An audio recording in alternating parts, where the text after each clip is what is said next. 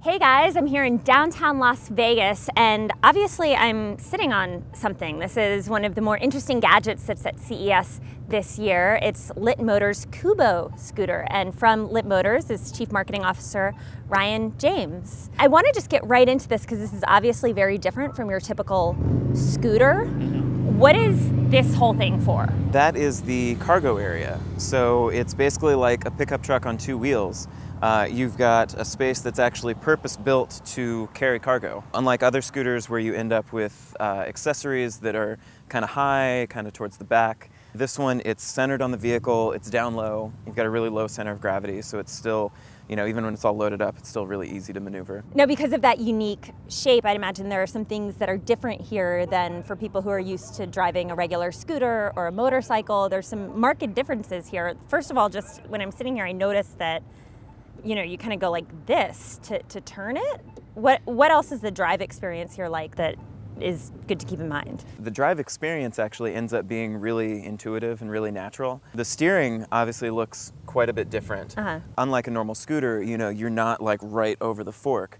So the fork comes up, there's a linkage, two rods come back, there's another linkage here, and then you've got the steering. And so, yeah, as you were showing, like, steering moves around like that, which seems kind of weird, but it's actually not all that weird to use. And of course, as you're really driving around like at speed, you're not moving it like that. You're moving it just a teeny tiny bit. Okay. And leaning like with every other two-wheeled vehicle. Gotcha. And give me some numbers here. How much cargo can I carry on this? What can I really use this for? About 300 pounds between the cargo and the rider. And that's to maintain like normal operating specs. You could probably push that to like 400 or so before you'd start to really, slow down considerably. Okay. It'll go about 45 miles an hour and about 50 miles per charge. So it's like the perfect around town kind of vehicle. Gotcha. And this is electric, so it's quiet, right? Totally electric, yeah. Can we turn it on and see how that works? Yeah. So that's it. It's now on. Yeah, it's there's live. No vroom vroom that you have with like a Harley or even like a Vespa. Yeah. And then we can beep. Cool. Also, you guys had a Kickstarter for this. We did. But I know you didn't quite meet your goal. What is the plan now to get this funded and get this on the streets? How can people eventually buy one of these?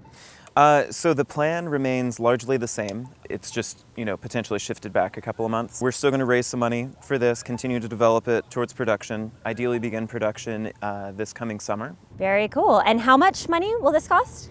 About $6,000. Okay. Yeah, that's about in line with, I guess, your average scooter, but it's electric and super nifty. Well, thank you, Ryan, for showing us the Kubo, and have fun here in Vegas. Definitely.